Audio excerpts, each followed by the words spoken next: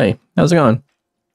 I think I'm going to work on the crane today. I was goofing around with it before. I'm pretty sure when you attach a rope to one winch and then into the other winch, that gets you 150 meters from both winches. Even though this winch isn't receiving any signals to let out the rope, it's still allowing that rope to be used. So I got rid of one of the winches on that little adapter thing and went just straight to mag-alls. So this is a 300 meter length of rope basically. And then I put some hard points on here. I'm not sure what I want to do with that, but I got a comment that said it'd be nice if you were able to rotate containers if you're lifting them up. So maybe something that can connect to the crane.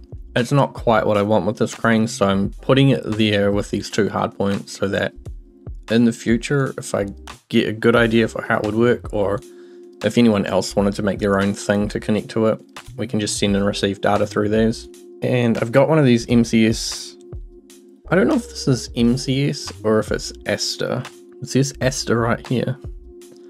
One of these pallets. It's got a flip switch for the grippers and to brake them as well. And that works really well, just running up and down these tracks. And then I put a little winch in here at the back. I guess I can put my track back to there actually. So that winch will allow me to pull anything right into here. You can just push these pallets along the tracks pretty easily. And then I've got some ropes and cables to assist with that. And then the controls are over here by the door controls. So I've got winch up, winch down, winch length, and the signal for whatever reason if we want to have something that's got a signal on it. You know, let's get these windows stretched across and maybe some kind of HUD or something.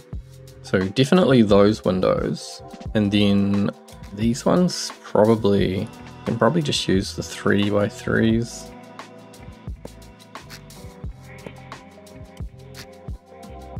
Let's get them edited. What? There we go. Now I can't paint them though. That's not too bad actually. I might make this top window, you can really only stretch them by an odd number, right? So if I bring it to there, then I have to put a wall through that section, or I have to stretch it even further, but then the other side kind of suffers because it won't be symmetrical.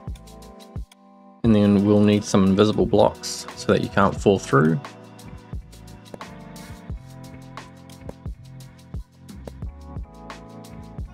I might be able to put HUDs or something in here, so it might be a good idea to leave some of these spots open. We don't actually need this many blocks either. It might help with the physics shape. And this one's got to go. And this button's got to go. There we go. So what information do you actually need to know if you're in a crane? Why did I delete those? Yeah, what kind of information do you actually need to know from when you're sitting in the crane? You probably need to know, like, you need to know, I would say, if your signal is on to the winch and what the length is. But you don't really need to know anything else because you're visually going to be checking all that stuff, right? I guess you might want to know your current rotation. If your current rotation and then your up and downs on both segments, your winch length, and then you'll need some instruments to turn off things like lights. There'll probably be lights on here. All the other controls are done from the arrows. Let's get into it and actually see what it's like. So like, where would you want the information to be displayed? I would probably want it on one of these corner pieces. So you need to be able to sit in it and then push a button. Maybe you want some of that stuff down here. I would want it in this window, I think. I don't think this window is going to be much use. But that's connected to part of the wall, so I don't know how I'll get anything into there. I can definitely put it like above it. Let's see, what about, so there's invisible blocks through here, right? If you're sitting there, that's kind of directly in front of you. You wouldn't want to cut that out.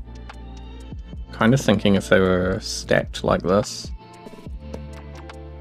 and I can't find any of my buttons today. They were stacked like that, but then rotated towards you. I don't think you'd need more than 2 of them, and if you needed 3 of them, it's like just for an additional small thing. Is that too much of your view taken up though? If it was the next one along, I'd be okay. Which is inside the window. So how can I get rid of the window? This is also kind of not a useful window, so I could put a pivot. I can't remember which way you do these to get an invisible pivot. So I keep the smaller side. Okay, that goes there. Then I can get rid of those. And then I want to hide where the instruments are.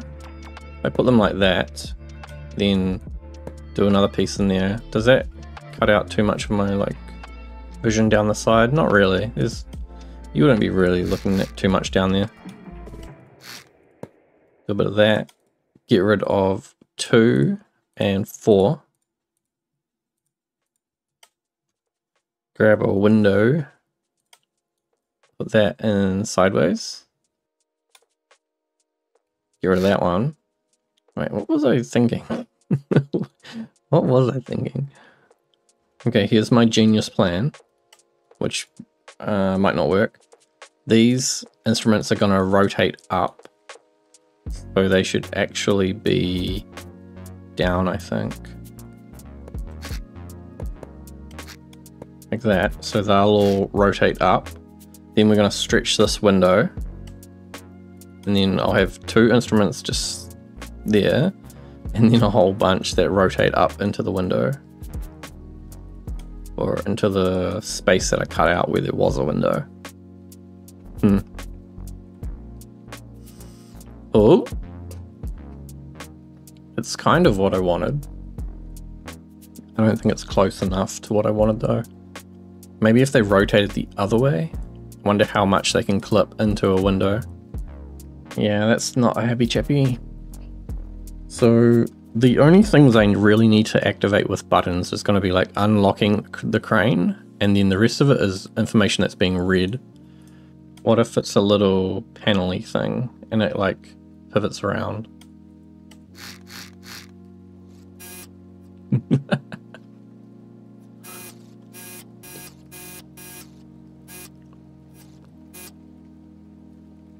None of this is gonna work. I just need to sacrifice some space somewhere. What about this window? Not that window. This window. Get rid of those invisible blocks. I need to get rid of these invisible blocks. And then do I want to pivot? We need like triangle instrument panels. Or like an instrument panel that you can just apply to any face. That's not right either. God damn. What if I move the seat back? Do I then get... Do I still have the visibility? Probably. That doesn't really achieve anything. I just need something that's gonna allow me to use this. Okay, well, alright then. Yes, okay. I'm gonna use this top one first, and so we need to know probably the winch length is important, the most important. We can use a gauge for this, I think. We can just go 0 to 300. And then beside it, I kind of like the idea of bar segments, or like letting you know how high up and down across the range you are. 2 bar segments, so like one of them's the first one and one of them's the second one, maybe. That would be a lot of goofing around. Let's leave them all as dials. Then we'll go crane rotation, which can be between 0 and 1, I think. Actually, maybe it should be like between 0 and 360 or 359 or something. And then I'll just I'll round the number and divide it by 300. That way you should see your position based on the dial should point your position.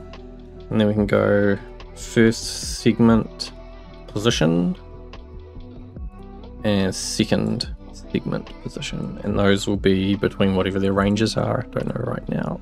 And then this one will be the unlock lock button. So I think the first one will be like arm crane or unlock crane, be a flip switch. And I'm gonna make that 1, 2, 3, 4, 5, 6. These ones can be chained together because there's not too much going on here.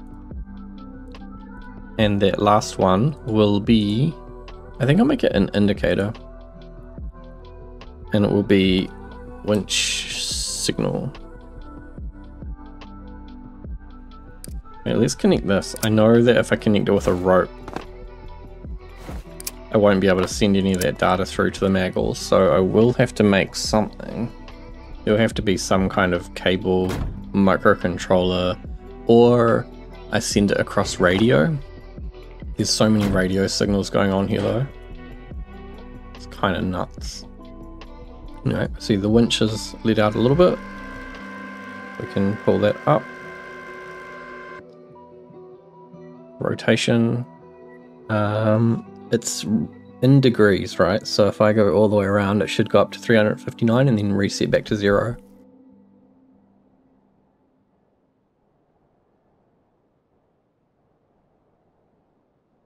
Wait, what? Oh, it's not clamped? I thought it was rounding. It should have gone back to the start there. Anyway, we can go up. We can go in and out. Yep, and then space is what triggers that light to come on. I think that's a pretty good compromise. Actually, it might be better if it's over here, because then it's not directly below where the crane is going down. Yeah, I'm gonna do that. Because you don't need to look out over that side for anything. The annoying part is that there are invisible blocks that I am now replacing. Also, now that those are over there, they're not like directly in your line of sight. So is that more not useful? Do I have to like divide this by something? I don't know. Okay. Yeah, see, this is not so good. I don't know what to do about this. I could put it on a HUD maybe, but then I think it's still in the way. It's the kind of information that would be better here on my right side where I'm not looking. It's absolutely the kind of information you want on a HUD. So I think I can get rid of this top one. And then if I get rid of this window, pull this over here somewhere. Like even there would be okay for those two instruments, like that. Because you're gonna flick it on, never look at it, and then the indicator is just going to be something that catches your eye to let you know that that is working. Let's say I get a window like a 1x3. I stretch it 2 down and 2 up, and then fill in this top bit with a wedge of some kind. Oh man, going very heavy on the XML. And then on the other side I also need to fill in these blocks the same way, and then I need stretched blocks in there, which I have here.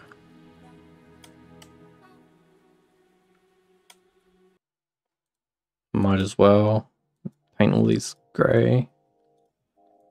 Might as well. All the window frames will need to go grey anyway. Paint those yellow. And I'm going to need invisible blocks for this as well, so you don't chuck yourself out the window. Oh no, it's wrong. Why is it wrong? No, it's right. No, wait, why is it wrong? It's wrong. It's...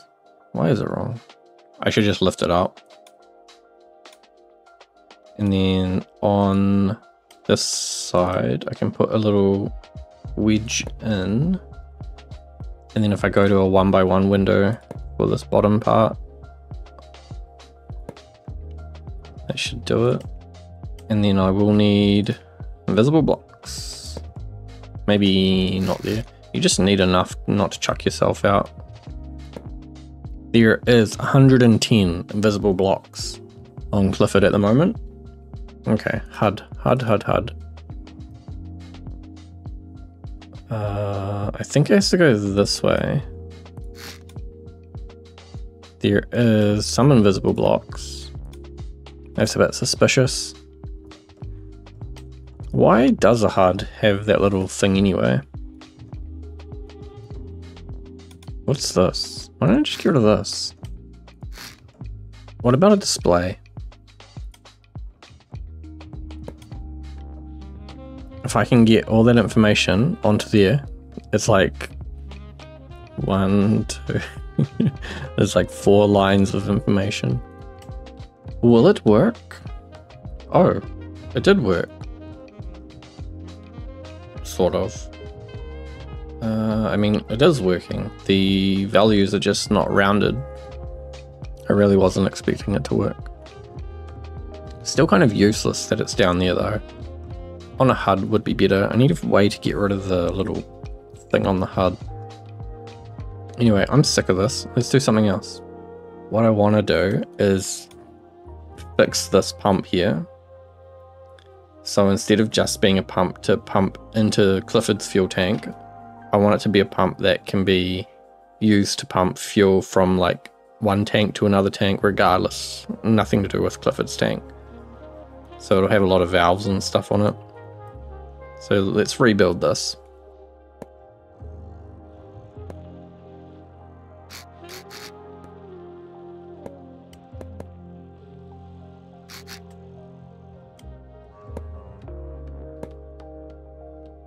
Okay, so like this thing here would let me pump between these 2 fluid ports, and then I need a valve that will let me redirect into Clifford's fluid tank. I'll need a way to understand which way is in and which way is out. Because like if you had a in and an out, but you were pumping, like if you were using this system with 2 arrow buttons, it's not helpful because in and out don't matter. If it were like a flip switch, if it were like this, where we know the fuel level, and then we have a button that just turns the pump on, and then a reverse flow switch, then we can very clearly define which one is in and which one is out. And then you know when you reverse the flow, you're just flipping those 2 signals. Whereas like with this, with the arrows, you could start pumping out without turning the pumps on, you know, like you could be pumping in reverse by default. There's got to be a good way to do this, because I think both systems are kind of flawed. Maybe it should be like each side has a thing on it. Oh, I've got it. So I only need one side, but then what I should do is turn the instrument panel sideways, and then whichever way the flip switch is going determines like A to B. Then I can flip my gauge up the other way. So the gauge is the fuel level. The flip switch is pump direction. And then I have another button which is just like turn the pumps on. So it's essentially the thing that I had before, but it's like maybe making it a bit more clear because the flip switch is the thing that visually shows which way it's going. Now I need a valve that will let me send it into Clifford or not. Which maybe that should just be another instrument panel. Like that. So you push the button. Wait, wouldn't you push the button to turn the pump on and then flick the switch to determine the direction? And then how do I know when I'm pumping it into Clifford or just using this as a like external pump? Do I need another button? Need a flip switch? Bypass Clifford? But now that is... I'm going to need an instruction manual for this. And now I can use on-off valves all behind the scenes, so I don't need to worry about anything that's really going on here. Except I need... oh yeah, I need a valve somewhere in here. I would need like a valve here, right? And this would stop it from going out. So it would like connect the main hose to Clifford, which we could put here. And so we would turn this valve on and close that one, and then we'd be going from Clifford's tank into this port. And then if I wanted to not do that, I would close that valve, open this one, and then it's going from the left port to the right port. Yeah, that makes sense. So basically this thing on the left is always open. The anchor on the left is always open. And then the anchor on the right is the one that gets closed off and on. How do I indicate that to you? That this is the one you need to connect to, and this is the bypass. All right, I'm going to delete all of this. And then this is going to take up a bit more space, so I might have to move this pipe. Move where that rail goes to.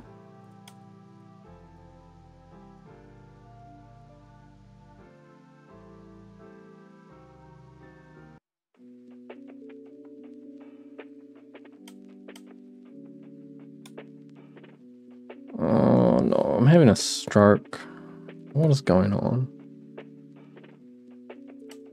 This is the valve that will control flow into Clifford's tank.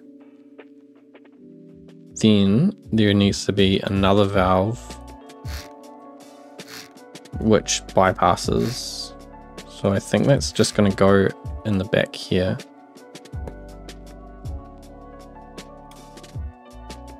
And then that goes up. So this goes straight back, up and across. So we're connected from here out this bottom side into Clifford's tank, and then this valve into the bypass. Okay, that makes sense. I want to move this valve though, so that I can hide that gap.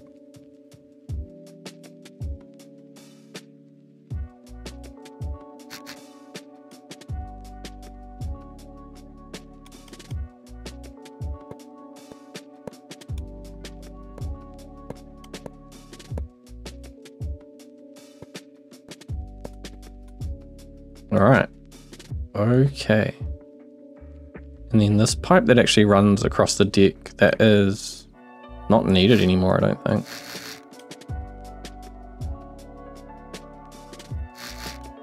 Because I can run through the floor now.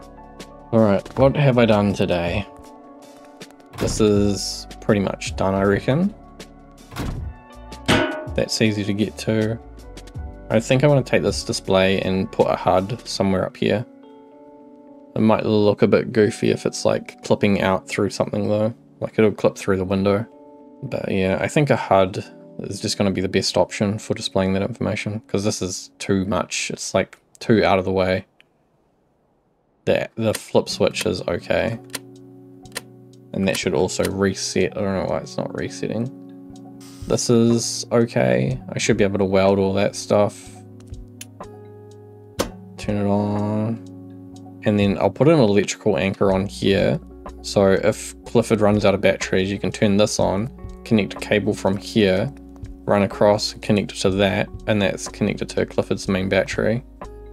So you can just charge it across the deck.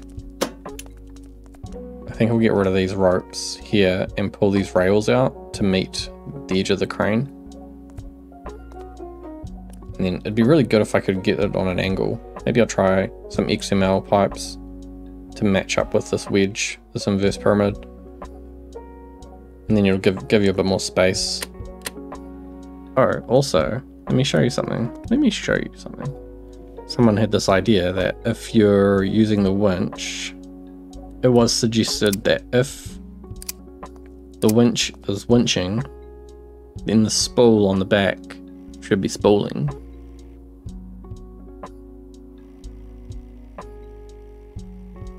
Now the spool checks, or there's a controller in there that checks how long the winch is. And if it's between like 1 and I think it's 300 at the moment, then the spool will rotate in the right direction. So if you're winching up, it rolls back, and if you're winching down, it rolls forwards. What I might try and do is hide a rope connector inside of it that's always in tension up to the end of the crane. It stops when you get to the top, and then when you go down it starts moving again. I thought that was a cool idea. Yeah, another episode where I feel like I've done nothing. At least the crane looks quite nice now. We've got an APU that will probably work.